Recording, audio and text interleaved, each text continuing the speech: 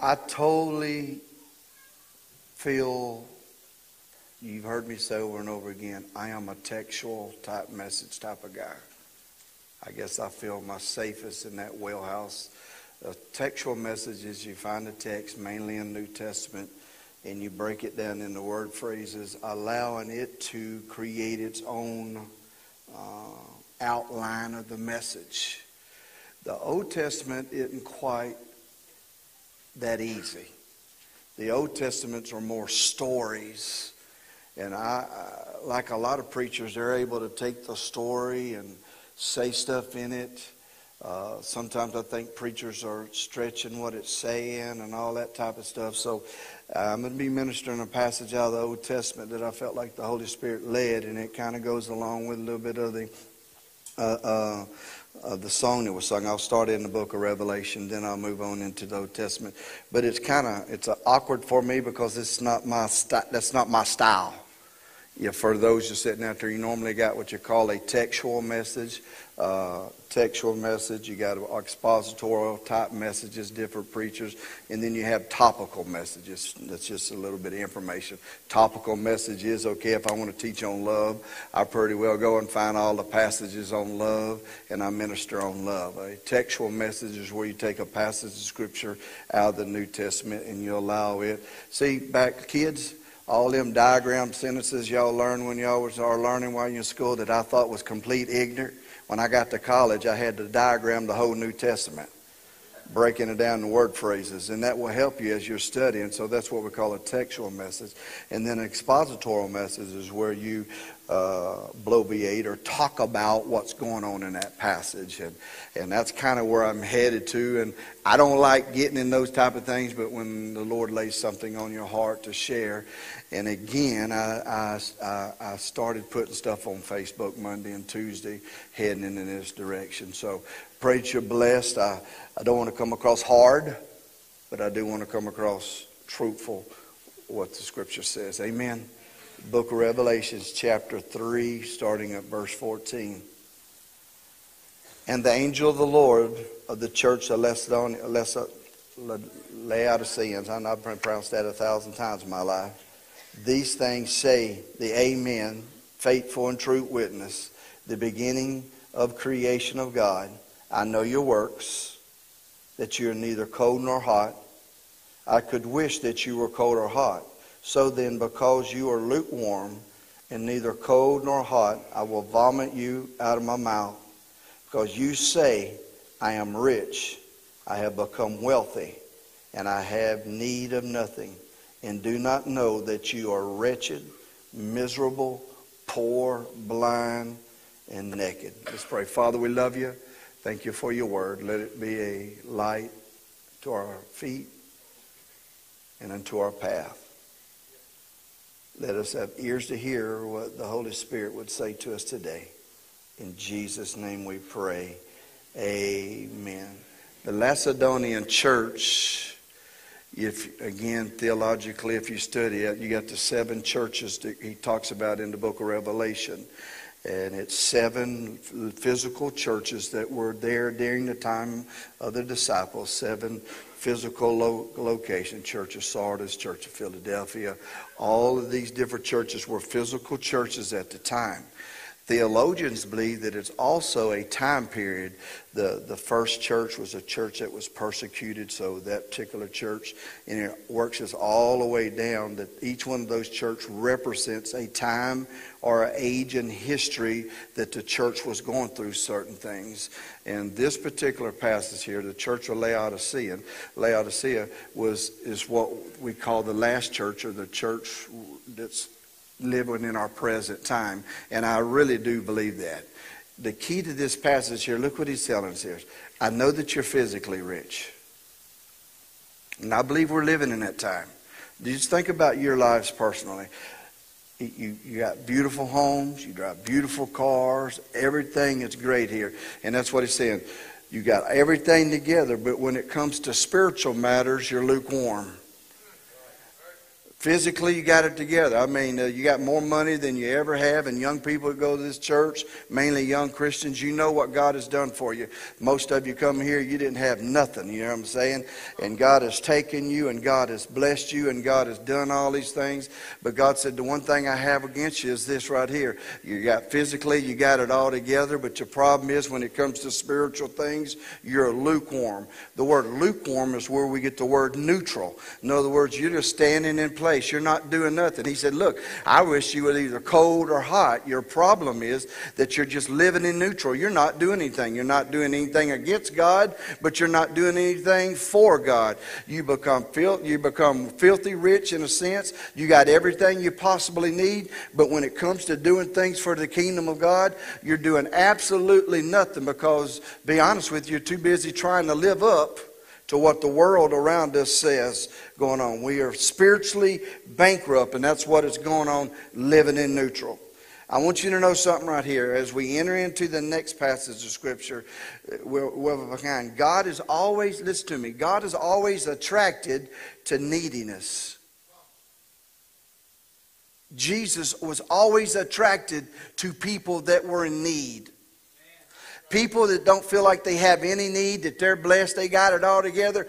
God is repulsed to those type of people because it is a self-righteousness that they have on their own, not even having enough sense that God blesses us to be a blessing, and somehow we get wrapped up into things and get ourselves in big trouble. And look at this passage of Scripture for all us self-righteous people that sit in the church. Luke chapter 18, verses 19 through 14. He told his next story to some who were complacently pleased with themselves over their moral performance and looked down their noses at common people. Thank God for common people.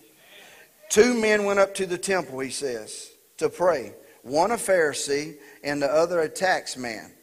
The Pharisee posed and prayed like this.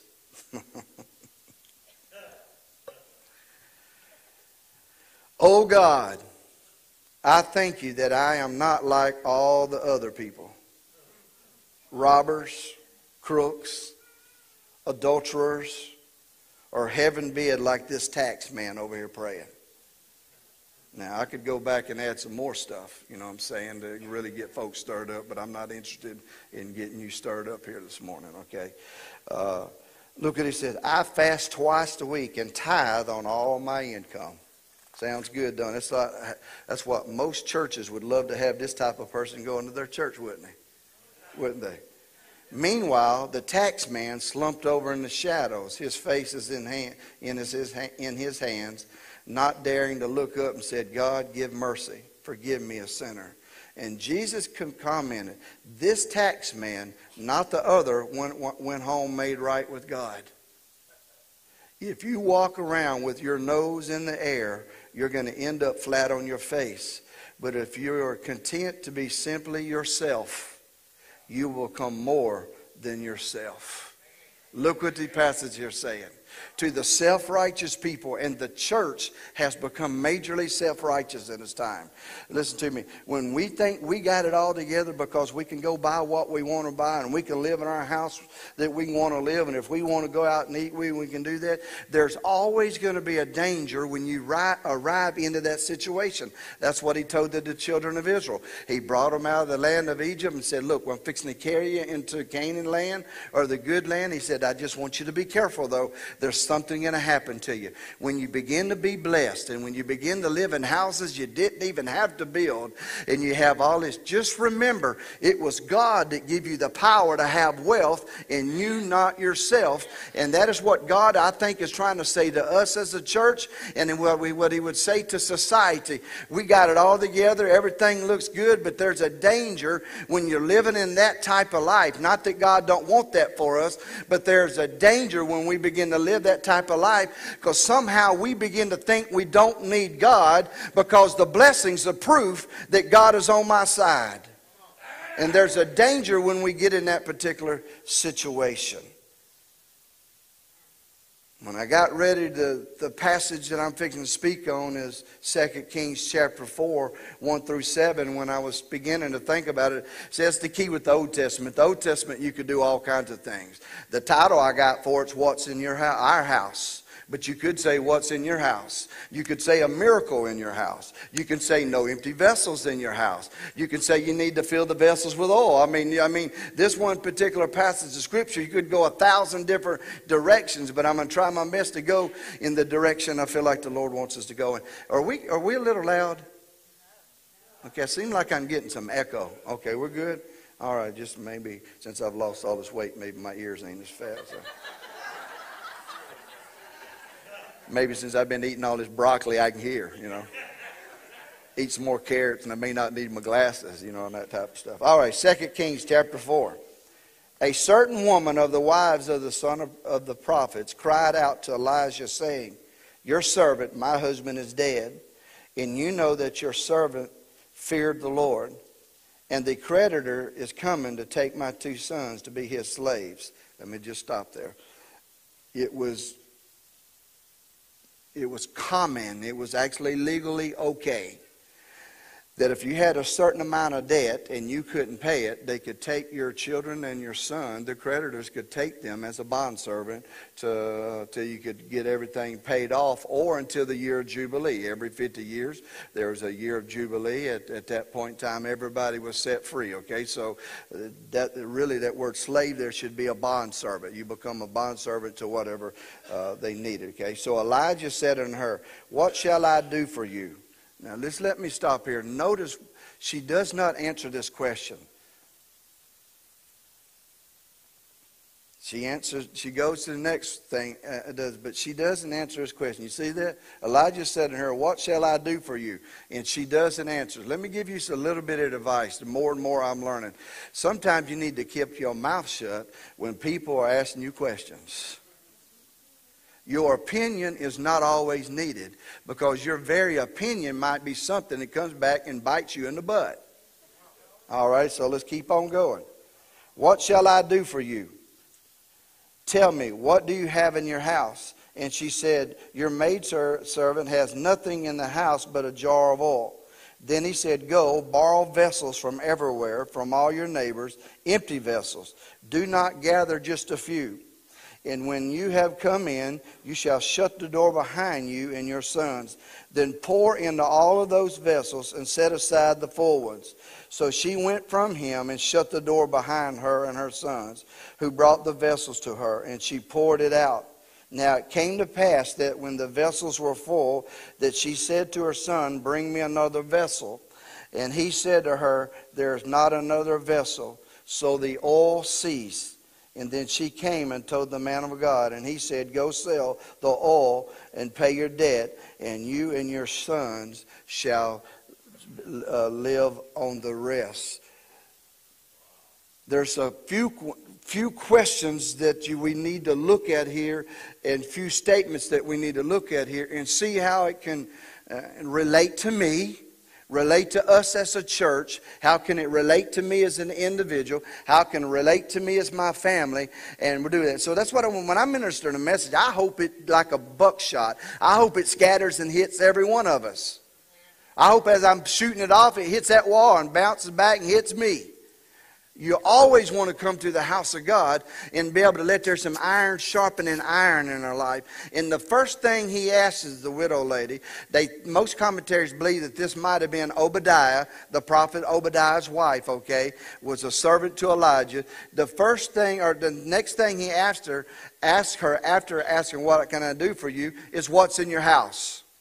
Remember this. This is the most important question that you can have sent to you, or that we can answer here. What you have in your house is what's most important. She had a need, and the answer was right in her house, right in front of her the whole time.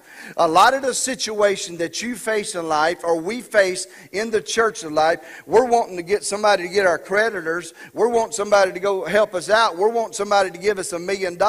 And what God is saying to us here, everything you need to be blessed, everything you need to set yourself up for a miracle is sitting right in your house to be able to bless you. And the problem is so many of us don't see what's going on within our house. A lot of us don't see what's going on in our particular situations. See, many times we want God to do something for us, but God wants us to use what we already have to get us out of this situation. And let me speak first of all to the church. A lot of times we got a lot of situations that go on, a lot of problems that go on. The only way that we can answer the situation that are going on in the church and that will face the church is when the people in the church begin to rise up and be used by God. When they will begin to take their gifts and they begin to take their callings and be willing to step out and be used within the church. We don't need any outside sources. We need what's in the house of God, in the church of God. And listen right here. If we do not use what we have, she had a jar of oil. And we'll talk about that in a minute. If we do not use what we have, it will dry up. Remember the parable of the talents? One was given 5, one was given 3, and one was given 1. The one with 5 used it and got 10 back. Excuse me. Yeah, got 10 back. One got 3, doubled his. The one with 1 did not use his talents. He said, you're a fearful, I fear you. You're a hard taskmaster. You don't sow, but you reap back.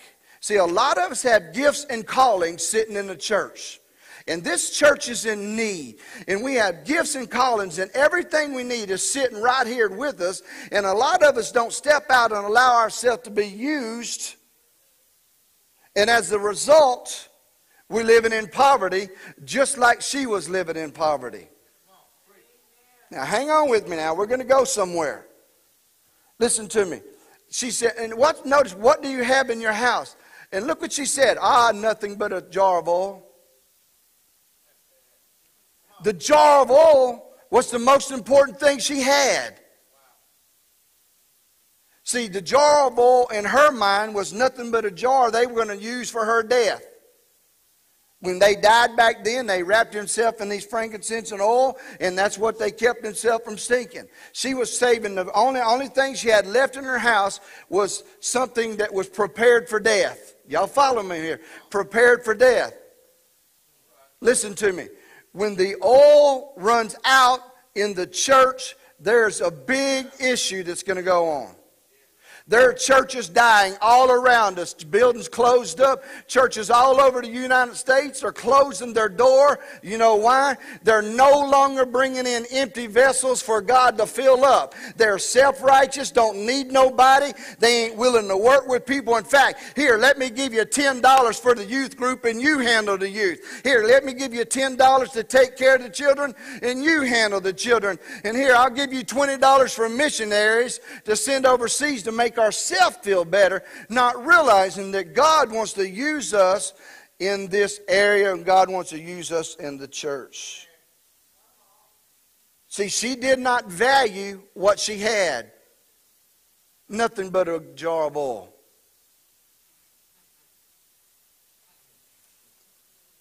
See, the oil represents the work and anointing of the Holy Spirit. See, oil represents the Holy Spirit, the anointing of the Holy Spirit working in people's lives. And in sitting right now in the body of Christ, God has anointed you. The scripture said, God, the anointing abides upon you. And the Bible says the anointing of God was on Jesus for the purpose of destroying the works of the devil. So the anointing of God is on you, lives in you, abides on you, and is for the purpose of destroying the works of the enemy that would want to come upon us. But we in the church today do not value the anointing, and we do not value the power of the Holy Spirit. You know why?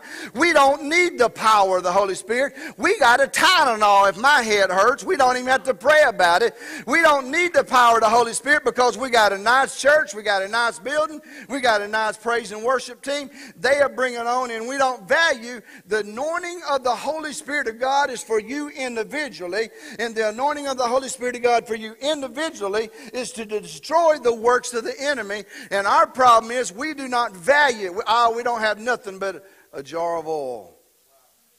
And seeing some of you are seeking out all the good things in this old world, and I'm all for it, have it nice, but you're forgetting the very thing that God has brought you and set you into this earth.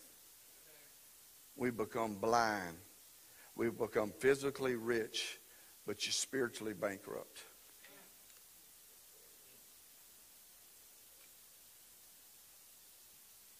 Ephesians 5:17 says, therefore do not be unwise, but understand what the will of the Lord is. And do not be drunk with wine, in which is dissipation, but be filled with the Holy Spirit. The word filled there means being filled. In other words, as I give out, God is going to pour in. That jar sitting over in the corner that's prepared for nothing but death, if it's not being poured out, it can't be used. And that's what's going on with a lot of people sitting in the church today. Y'all hear me? A lot of people sitting in church, you're just preparing for death.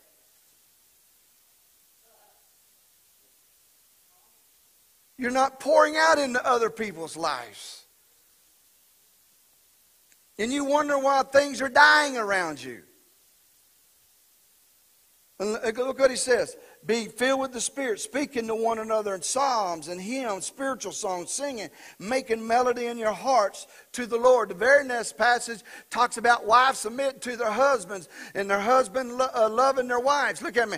To have a marriage that's going to work, it is going to take a Spirit-filled living. Too many of us live on our marriage and do things and just go on with because everything looks good. We got nice homes, nice cars, everything looks good. But listen to you, me and that woman's been married over 33 years, and I tell you what, it takes work. It takes the Holy Spirit in me and her both to even like each other some days. And it's the truth of the matter. It ain't a matter of falling in love or out of love. I don't have that benefit. It ain't a benefit, but I just go. Listen to me. It takes the anointing of the Holy Spirit of God to live within us and work in us and through of us. Recognize it ain't about what kind of home we got, what type of car we got. It's are we spilling out? Are we touching people's lives? We don't have time to be mad at each other because we're busy ministering to people.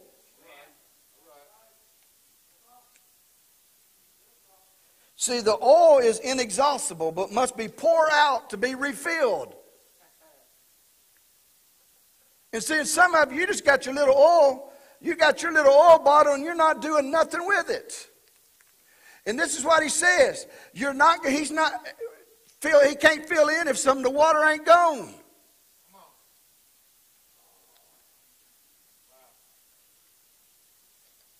And you know what's really sad, and I ain't saying this because you just did that, but y'all are more worried about that. Y'all are more worried about the floor than the people sitting in the congregation. This building is nothing but a shell. The people that's coming in this church is more important than what this building looks like. And when we begin to recognize the people that God's sending into this building here is the people that I should be pouring my life into, then God can pour His life into me. And it's a continued transition of the Holy Spirit of God living with me. Our problem, again, I'll say it again, we got some oil over there. That's all I got is oil. And don't even value the very thing that's going to be life. It's the anointing of the Holy Spirit. It's God using you and flowing through you. The next thing what God says, okay, just got one oil, but look what he says. Borrow vessels. Verse 3 says, then he said, go borrow vessels from everywhere, from all your neighbors, empty vessels. Do not gather a few. Look what he says there. You only got a little bit of oil here? I want you to go get some vessels. But he says, don't just get a few of them, get a bunch of them. And look what it says, get empty vessels. The day the church stops dealing with empty vessels is the day that the oil will dry up. The reason why Hosanna has been as faithful as it is through the pandemic, and the reason why it's been able to keep going when all other churches are getting mad at each other and shutting down, the reason is we've been dealing with empty vessels. We deal with people that are hurting. We deal with people that have a need for God, and God is attracted to needy people. God is attracted to people who know that they need God every day. And when we have that mentality, instead of having our nose stuck up, you say, well, I ain't got my nose stuck. You sure look like it.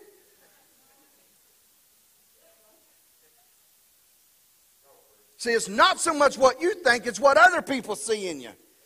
What do people see in you?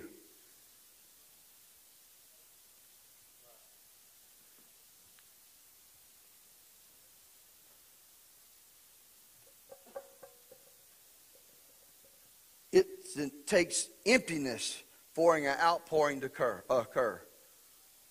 Y'all get that? It takes for broken vessels to come in this place for God's anointing and God's supply to come in. Problem is, we don't want to deal with those type of people.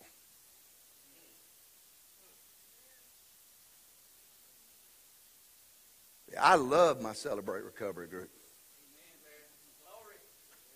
I do.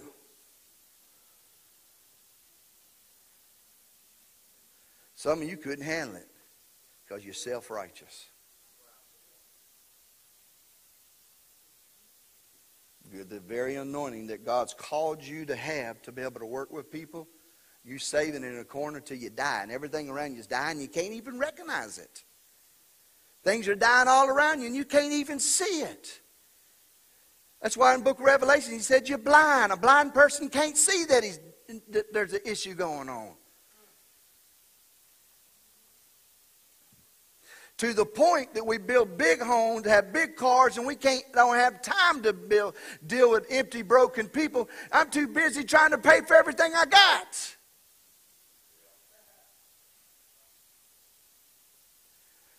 And young people, you fell for it. Don't fall for it.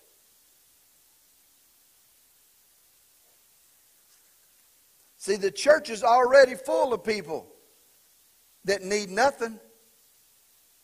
You get that? The church is full of people who need nothing. Y'all ain't getting that. The church is full of people that need nothing. We need to stop pouring into full vessels. You hear me? We're pouring into each other. What happens to a pond or a lake that does nothing but receive and never gives out? It gets stagnant. It dies. It dries up. Nothing can live within it. We get around each other and we want to pray for you and you pray for me, and I'm having problems and we're having problems, and I'm going to hang around all the other people that we have problems together with, and birds of the feather begin to flock together, and then we look down on those people because they don't sin like we does. I'm thug over here, but we don't like how they thug over there, and before it's over with, we get a little self-righteous and we begin to think we have need of nothing because we ain't quite as bad as they are. They are not the comparison. And it's as long as we're bringing in people that are broken, God says, I will keep pouring it out. I'll provide money for the church. I'll do whatever it takes. You know what?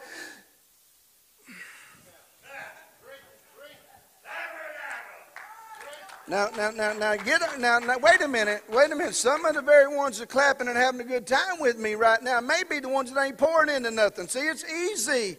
And I'm not trying to be hard, but it's easy. Hear me? It's easy to say amen to something. It's harder to put up with people. You know it is. Right?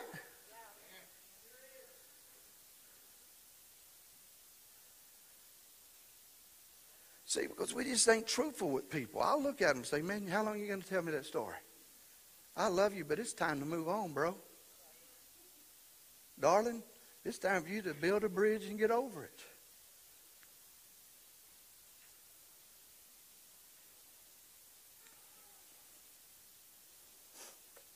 We need to teach people how to pour out what they have.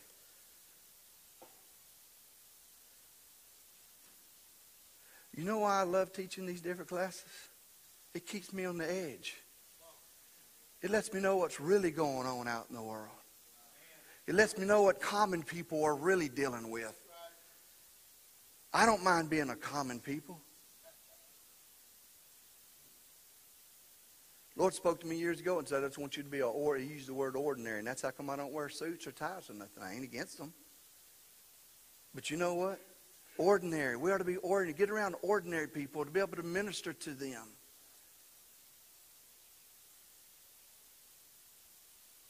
Imagine that. The anointing stopped when she stopped.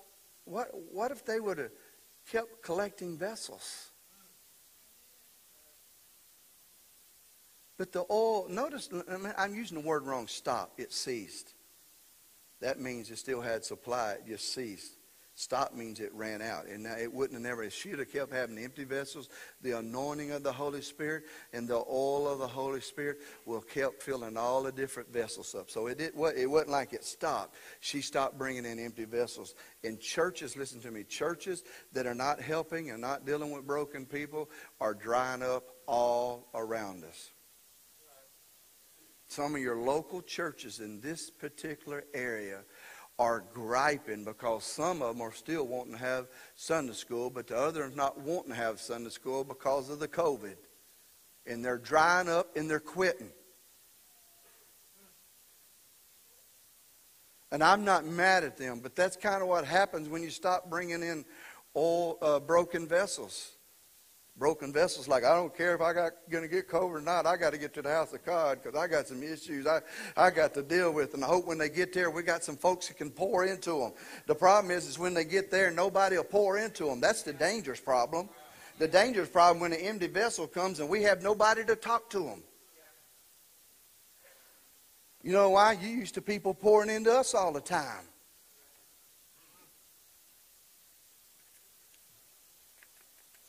Look what it says here. And when you come in, he's talking to the prophet's wife, widow. When you come in, you shall shut the door behind you and your sons, then pour into all the vessels and set aside the full ones. So she went in, shut the door behind her and the sons who brought the vessel to her, and she poured it out. Sometimes in life, when you begin to pour, you just got to shut the door on the naysayers. Jesus did. Remember when he walked into the little girl's house? He put all the unbelievers outside and shut the door. Elijah walked in to pray for somebody, shut the door.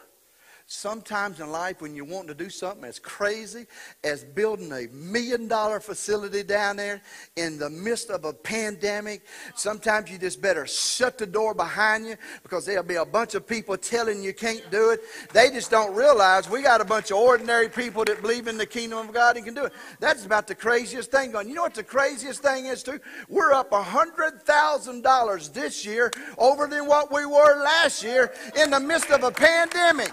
With a third of the people coming to the church. What would happen if we would begin to pour into broken people and be patient with broken men? Love is patient. Love is kind.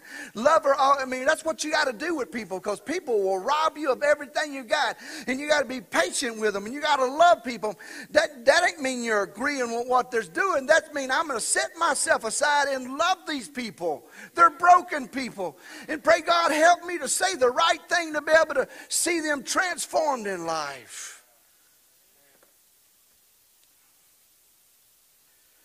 I guess this is what Brother Damon is trying to tell you, young people. Go out and be blessed. Go get all your education. Go be blessed. Build you nice homes. Have nice cars. But always make sure you got some set aside. Some finances and some time to put into people's lives.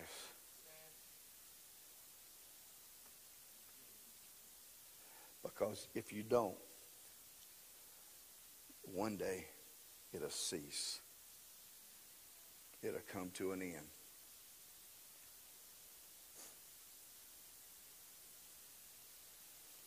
And you'll step back and say, what happened? Problem is you become blind.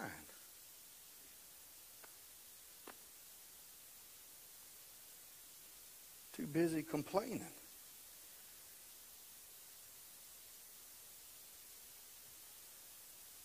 See, once you become a person who complains, you complain about everything.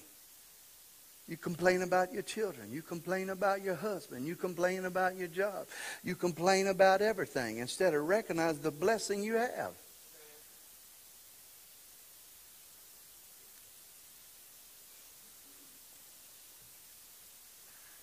Listen to me. What we have will increase best, listen to me, in our hands, not somebody else's hands. She went and she began to fill the vessels. Not the sons. They just brought the empty vessels in. She began to fill them up. She didn't even know that she was about to run out. She is too busy filling. See, what's in your house, what's in your hands, prepares you for the miracle you need in life. What you have, your talents, your gifts, your calling will prepare you for the next miracle. She needed a miracle, and guess what? She got it. Let me say this. Elijah didn't go to the debtor and say, "You cruel debtor, you don't make her pay for anything."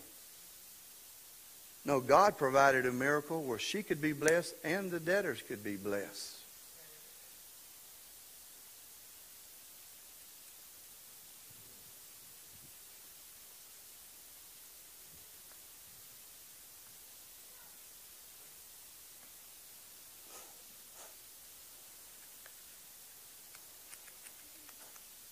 And I jumped ahead of myself, but the next point was this. Verse 6 says, "Now it came to pass that when the vessels were full, that she said to her son, 'Bring me another vessel.' And he said to her, 'There's not another vessel.' So the oil ceased." Is that not sad? Woo, Lord, have mercy on us if we look and the oil ceases and stops. It reminded me of Samson. Remember when Samson, he would shake himself and break the vines and stuff but the scripture said that when he finally got deceived, he shook himself as before and wished that the Holy Spirit had not departed. Oh, my Lord. What will happen to us as a church if we worship and we praise and we play the drums and we sing, and then we look around one day and the oil has dried up? There's nobody around for us to pour into. What we will begin to do is pour into each other, and sooner or later they will implode on each other.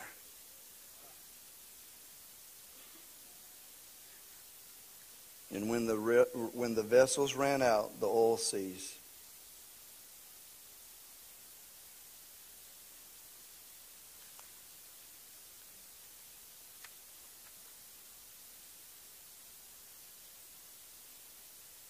Do you understand that about yourself?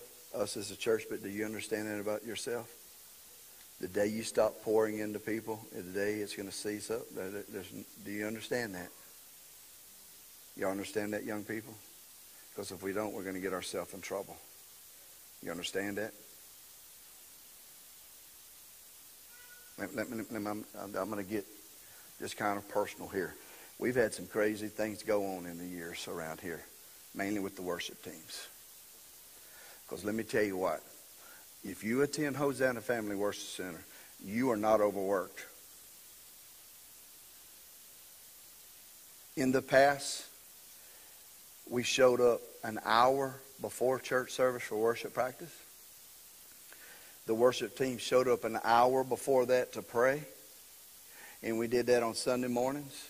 We did that on Wednesdays. And we did that on Sunday nights. Then we had an extra praise and worship practice, okay? At Hosanna, you got basically Sunday morning, and you have Wednesday night maybe, and some of you don't do that because we have different people, or praise and worship practice. So that leaves you 5 other days of the week. The problem with the 5 other days of the week, we spend it trying to pay for everything we bought and hassled around with, so we don't have time to pour into anybody else. And our wives and everybody get mad at us and go out and do crazy things, all because we stopped pouring into people because we're trying to pay for everything it takes to live the other 5 days a week.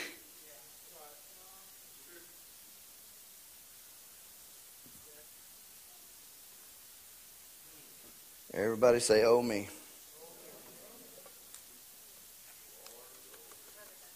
Yes.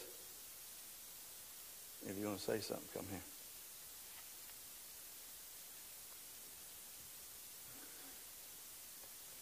So I know this message, it's the whole time you've been sitting here talking about it. I've been thinking about the empty vessels.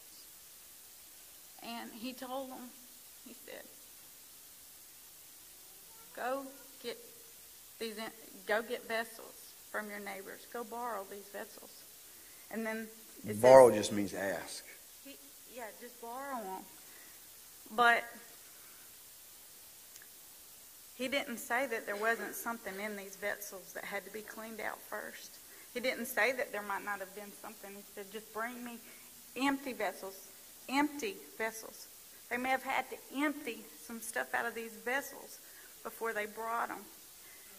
And I say that because the whole time that you've been ministering, the thought inside of me is, in Revelation it says that we're blind and we're lukewarm.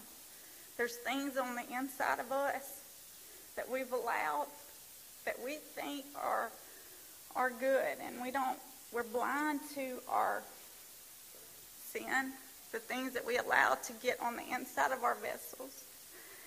And I can tell you personally that there's some things that the Lord has showed me within the last few weeks that I allowed on the inside of my vessel to have to be emptied out before that oil can flow out of me. And what I'm saying is, if we stop bringing our empty vessel to the Lord, He'll stop pouring out the oil that is needed for this area. I agree. We've got to allow Him to empty the things in us out that are crowding out the ability for a vessel to be filled with His anointing. And we have to repent. I'm not trying to be anyway, and I know the Lord loves us no matter what. But if you want to be used to the Lord and you want to see things happening in your life, and that I'm saying it firsthand because the Lord showed me things in my own life that needed to be emptied out. And we got to bring our empty vessel to the Lord. I agree. So this is personally. This is church. I'm a pastor, so I'm looking at the church. You know what you need individually. You know, church, and hey, look at me. I ain't going to be mad at you either way. Like I told you. But my eyes and God's eyes is always drawn to needy people. Look at Jesus in the Bible. He's looking for somebody. Everybody he approached had need.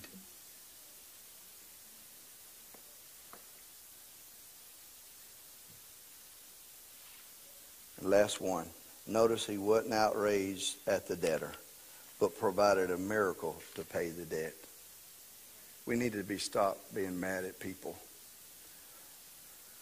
and say, God, I need a miracle here in my life and in my house. Because you know what? It's in your house. We need to stop asking God to do something and start saying, God, do something in me first. Right? Right? And I could start pulling some things out. I don't want to because there's some sensitive situations here. But we got to stop and recognize what God may have a need in our lives and prepare ourselves quickly to begin to pour out and to reach other people. The anointing is there. Whether it's flowing through you or not, the anointing of God's there. He said, you have an anointing. He said, the anointing abides on you. It abides on you to work through you. The problem is, do we stick our nose up because we're doing pretty good? Got me a nice car. Look at my nice car. We forget the hoopty that was first given to us. Remember that type of stuff? Now we got cars that'll massage your butt, blow air conditioning up the rear end if you need it. Well, Lord, I don't know what all that's about, but it's there. Steering wheel gets so hot you got to take your hands off of it. Some of us forget the Chevy Vega, 74 Chevy Vega. It had an 8-track Sparkomatic tape in it. Some of us forget about that kind of stuff. We're so happy with what we're driving now, we forget about what we first had.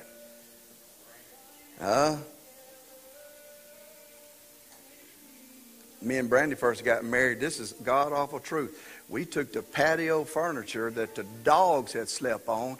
We took it, loaded everything we had, went to Bible college because we were on fire for the kingdom of God. Glory to God. We had both just gotten saved. We wrapped sheets around it, moved into that house. Lord knows how we paid for it. She got up at 3 o'clock in the morning and worked a prayer line for a worldwide ministry, praying for over 80 people. She had never prayed for nobody in her life. She just got saved. Now she's praying for people from New York City, all over the place. I'm working at a crazy umbrella yogurt shop. All my friends were at LSU, and here I am with a yogurt hat on top of my head saying, "Welcome to Umbrella's Yogurt. Can I help you?" I would get 15 cents if I could talk them into putting sprinkles on top of their ice cream. Would you like some sprinkles? Hey, and then they'd have birthday parties at this place. And they would want me to go in and tell them stories, birthday stories. My Lord, I didn't even hardly study in school. You know what I'm saying? So here I did that. It was humiliating. Old friends that I had coming in from LSU seeing me with a yogurt hat on, but you know what? It really didn't matter because God had gotten a hold of my heart. He had gotten a hold of my heart, so the popularity thing didn't matter to me no more. And guess what? 30 years later, here I am. Now they're calling me. They're talking to me about things and issues in life. We're in it for the long run. We minister to people. We reach out to people. We love people. Go get your education. Go live in nice things. But Lord, let's don't be satisfied, but just a jar preparing you for death. Amen.